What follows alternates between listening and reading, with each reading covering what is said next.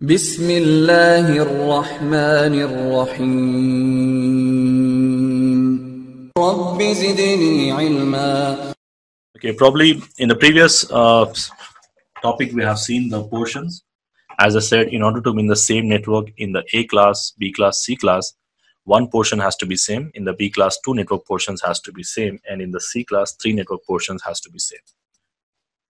So based on this, if I try to write the range, let's take an example here. Let's say you are working for a company, or maybe you are designing a network, or maybe the network is already designed. Now you want to figure out how the IP addressing is given. So let's say there are around 200 devices in your network, and you want to connect these 200 devices in the network, and we did the connectivity part, let's say, is all done. So we got all these devices connecting through a switch, some wiring done, so they all are physically connected. So that is not enough. So simply connecting the devices physically, that is not enough, because in order to communicate, you also need to assign the IP address. So the first thing, physical connectivity, let's assume we did that. Now the next thing is we also need to assign the IP address, because without IP address, the network is not going to work. So it's an IP address identify the specific device in the network. So every device, like a router, switches, computers, you need to assign the IP address. So it's not like that you give whatever the IP you want. It's not like that. You have to specifically follow the rules. Now the rule is they are physically connected and they are in the same LAN, same network. And also we want logically should be in the same network as well. So logically they should be in the same network, which means the network portion has to be same, right? If I'm using C class, then what I should consider? I should consider that the first three portions should be same. If I change this, then that will become different network, right? So if I go and assign the IP 192.168.10.1, 192.168.10.2, and for the third device, I'll say 192.168.15.1, this is not correct, because this will become different network from these two. The network portion is different. So logically, they become different network. They will not talk to each other. The communication will not happen. So if you want all the devices should be in the same network physically as well as logically, we must assign the address with the same network portion. Like in this case, if I'm using, let's say if I'm using C class, so we have to decide any one address. Let's say I decided to go with 192.168.1 network. So which means the first three portions should be same, compulsory. So I can go and assign the IP address starting from 192.168.1.0. So I should not change the first three portions. Always remember the first three portions should be same, because the network portion, I should not change this, because if I change that, that will become different network. And for each and every device, I can start with 0 and 1, 2. Of course, 0 is network ID. We'll talk about that later. So the first address which you can start with is 0, 1.1, 1.2, 1.3, 1.4, 1.5. Like that, you just go on up to 252, 253, 254, 255. Because as per the IP address, the first number I can start with 0, and the last number I can go up to 255. And as per the C class, if I use any C class address, any C class, I'm not specific to this address, it can be any C class. So any C class address if I'm using, we need to ensure that the first three portions should not change. So the first three portions should be same, and the last portion, which is the host portion should not be same. Like every host should be different IP, means different address. So host portion should be different, and the network portion should be same.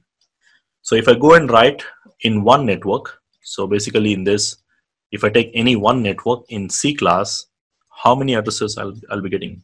Total 256 addresses. So you'll be getting total addresses, how many? 256. You can simply count based on this way. How many host bits we have? 8. 2 to the power of 8, 256 addresses. Starting from 192.168.1.0 to 192.168.1.255. So if you count total 256 addresses, you get in one C class. So in one C class, you get 256 addresses. Of course, 2 I cannot use for network ID, broadcast ID.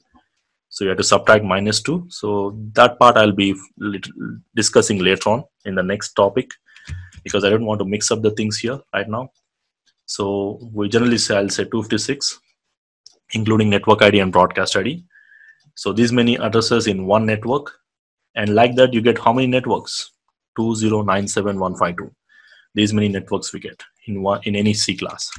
It's a complete C class. If you write starting from 192.0.0 network, 192.0.1 network, 192.0.2, like that, each and every network, like that you get to this number, these many networks, and each network we get 256 addresses.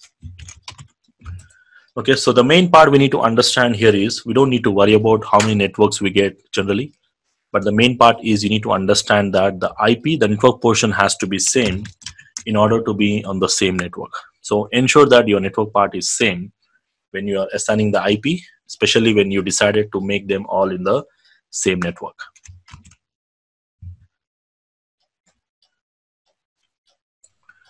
Now, similar way, let's go ahead and verify the same with the B class. So let's say the same scenario here, where we got 200 or maybe 2000 devices or more than that, or maybe my company wants to go with 500 devices in a network, maybe in the future consideration.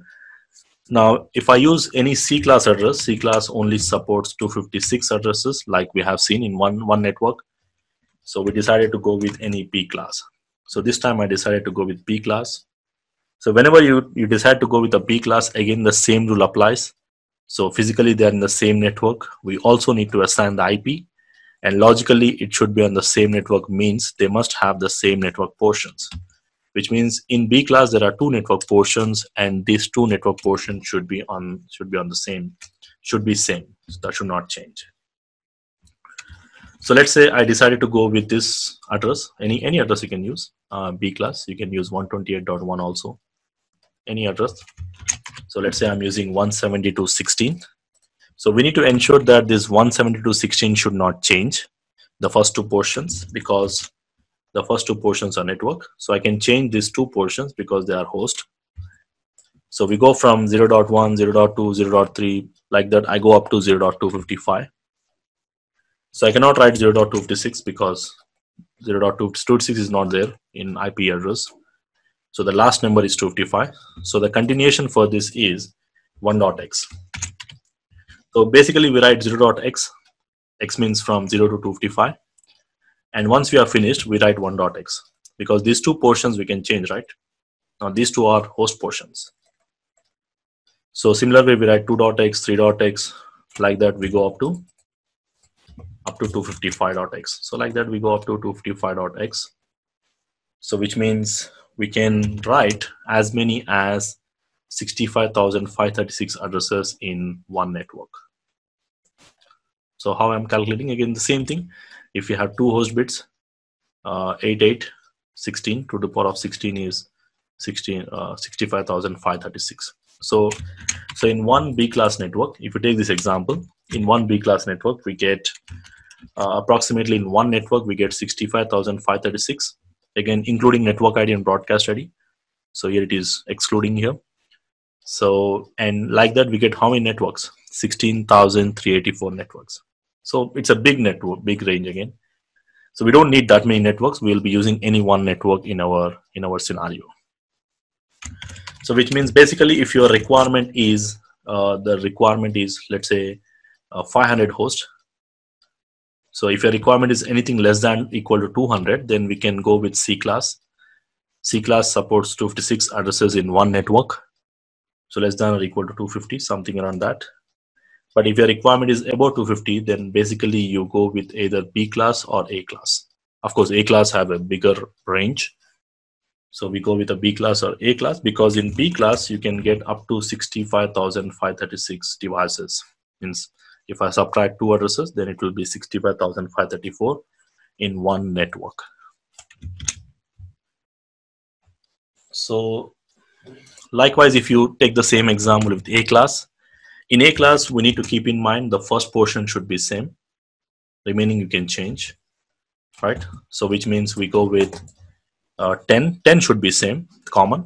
Like if I'm using 10 as my A class network, so I can go and write like this, same like B class, 0.255, So I can start with 10.0.0.x, and then I'll write 10.0.1.x and 10.0.2.x. Like that, I go up to 10.0.255.x. So x means, again, we are writing, let's say, the numbers from 0 to 55. And once we are finished, it's not yet done. Then once we are done with this, then we write 10.1. And then we write 10.2s. Like that, we go up to 10.255 last. Because 3 portions we can change, right? So if you go on write, it's a big range. So we don't need to write, we just need to understand the range. So we write with 10.1s and then 10.2s, 10.3s. Like that, I go up to 10.255. So the last number until you get 10.255. So which means in one A-class network, if I take one A-class network, I get roughly around 16,777,216, the total addresses, including network ID and broadcast ID. Okay, and like that, I get 126 networks. So means total addresses will be 126 into multiply this total addresses. So I get 126 networks, and each network will be having 16 million. So 16,777,216 or 214 addresses, host addresses in one single network.